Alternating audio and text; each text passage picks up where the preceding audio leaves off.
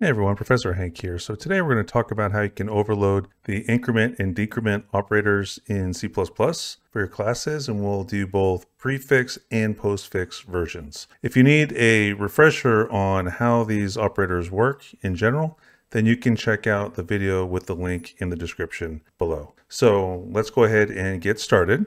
So what we want to be able to do is we want to be able to create our own objects, and we want to be able to do something like this. We want to be able to say I++ or ++I or I minus minus or minus minus I. Okay. In addition to that, we also want to be able to do something like this. We want to be able to say J equals I++ or J equals ++I. So we want to be able to increment in all these kind of different ways that is supported by the increment operator. And also we want to be able to decrement in all these different ways that's supported by the decrement operator. So that's what we're going to look at doing. So let's take a look at that and write ourselves a little class. So our class will be class integer, and for this example, it's just going to be something simple. It's just going to be a class that stores an integer variable. So we'll call that integer I, and as part of its public interface, we'll have a constructor, and that constructor will use a default argument, which we'll call X, the parameter for that, and we'll initialize to 0. And then we'll use the little initialization list here, so that way we can just pass to it the X. So in this way, we can instantiate our object in a couple different ways, right? We can either pass it an argument, such as this, or we can just leave it without any argument passed to the constructor, in which case the default argument will be assigned, which would be 0. So we'll add that, and we'll also add a accessor. So we'll need to do something like int get, and we'll simply return the I variable. Now what we need to do is we need to implement these guys. Okay, so the ++, both prefix and postfix. So remember that when we do I++, this is the postfix version, and this is going to return the value and then increment. Okay, so we got that, and then we've got ++I, this is prefix, which is going to increment and then return. So we have two different types of logic here. They're not the same thing. They don't mean the same thing. So we have to keep that in mind, and we have to take that in consideration when we're overloading these operators. Now, when we go to overload the operators, just like with all operator overloading, we're going to have that operator keyword, and we're going to have the operator that we're actually overloading. So in this case, we'll start with the ++. Okay, now here things are going to be a little bit different in terms of the parameter list. You have to be able to tell the difference between the prefix version and the postfix version. Okay, you'll notice that there's no left-hand side, there's no right-hand side here, so this acts a little bit different. We're not going to be passing some other integer object as an argument to operator ++, okay? It's a unary operator. It works on itself. So we're going to have one version that is the postfix version and one that's the prefix version. And so the difference, and the way you can tell the difference between the two, is whether or not you include a little dummy parameter in here. So it's a do nothing parameter. You don't even name it. You just put the data type in there, and then that's how the compiler tells the difference. So in this case, with int, when we put that dummy parameter in there, dummy parameter int, this indicates that this is going to be the postfix version. The empty parameter list indicates the prefix version. So what is going to be our return type for these functions? We'll take a look at what we have here, right? This is the type of statements that we want to be able to write. So what data type is I here? It's type integer. Okay, so what data type is J? Type integer. So we need to be able to assign an integer to an integer. So our return type here is going to be integer. Okay, and by integer, I mean the name of the class.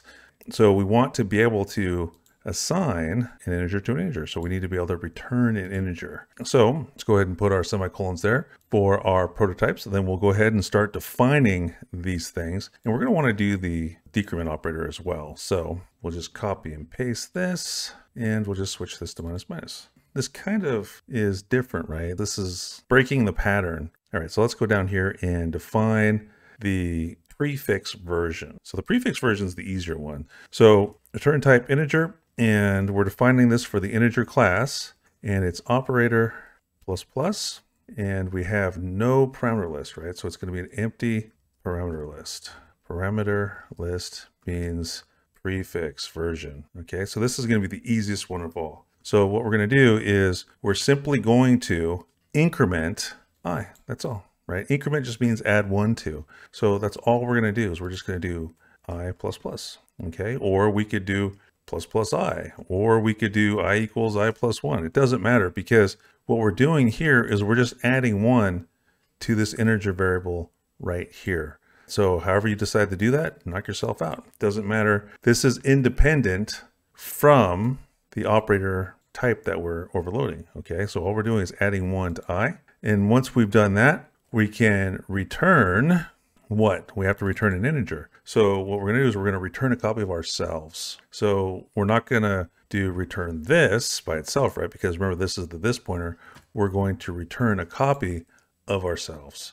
Okay, so we're saying go to the memory location whose address is in this, and whose address is in this, the address of the object itself, right? And so then we're going to dereference that, which is going to grab us the object at that memory address and then return it. So this is a simple class that we're writing here. We're just using simple old variables here, no pointers. We're not managing any dynamic memory or any other types of complex resources. So we're just going to be doing member-wise assignment. That's going to be fine for this class. If we were doing something more complicated than that, if we're using dynamic memory, for example, then you'd have to overload the assignment operator and then, provide constructors and a copy constructor, that sort of thing. But this is a simple example, so we don't have to worry about any of that stuff. So our prefix version is done. So now what we're going to do is we're going to do our postfix version. And the postfix version is going to have the same return type, same name, but we're going to include that dummy parameter. And so that dummy parameter is how we know that this is going to be the version of the operator plus plus that gets called when we do the postfix version. Okay, so dummy parameter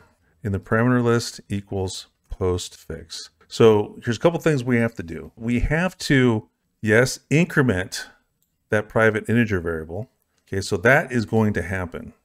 All right, so we have to increment I, increment our integer variable. Okay, but we have to return something. We have to return what? Now remember how postfix works. It returns, then increments. Okay, so what that means is that we have to return a copy of the integer object in its original state. So by doing that, we're kind of mimicking this behavior. So what do we mean by that?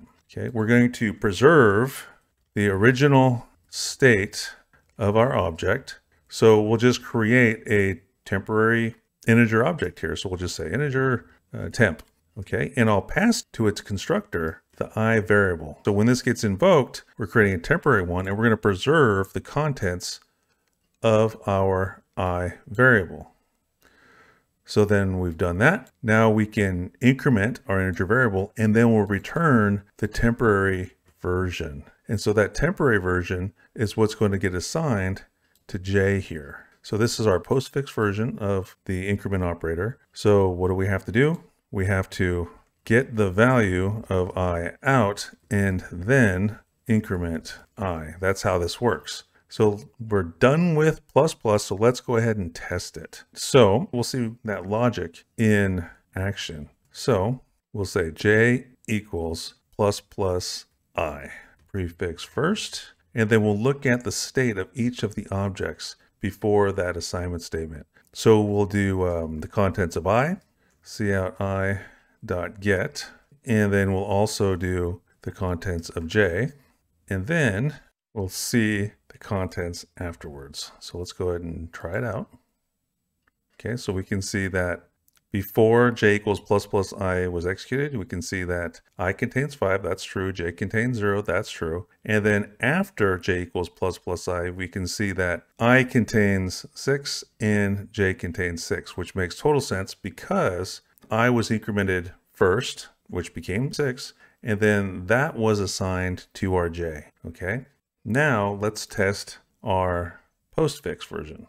Okay, so we'll do I plus plus, and we'll see how that differs. Okay, so let's go ahead and test that.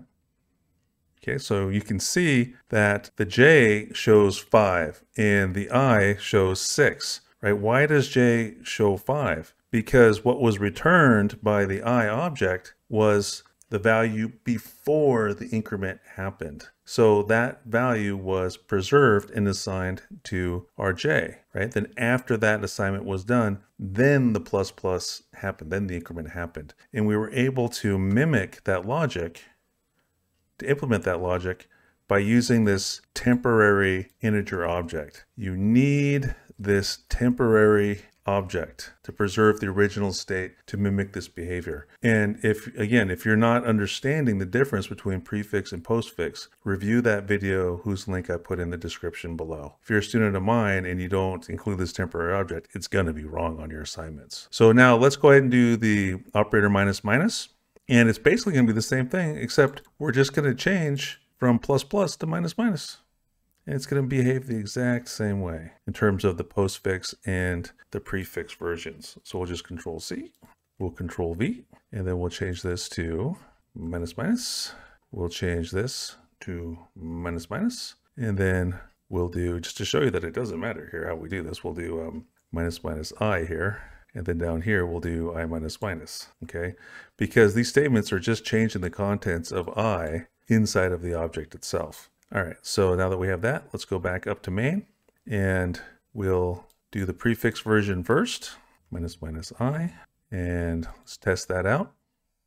Okay, so you can see that we start off with 5 and 0, just like before. We had the I integer object initialized to 5, so that returned 5 here. And then J was initialized with 0 because of that default argument, so that returned 0 here. And so then we did J equals minus minus I. So here, we don't have that special logic, that temporary object happening. So the version that gets returned of the integer object has had its private I variable already decremented. And so that goes from 5 down to 4. And so then that version of itself, right, with the updated variable is returned and then assigned to J. And so then when we do I.get and J.get, we see the 4 and the 4. So now let's do the postfix version. So postfix version, we preserve the state of I before the decrement, right? We emulate that by having that temporary object. So J is going to be assigned the preserved state that contains an I that has 5 in it. And then after that, the I gets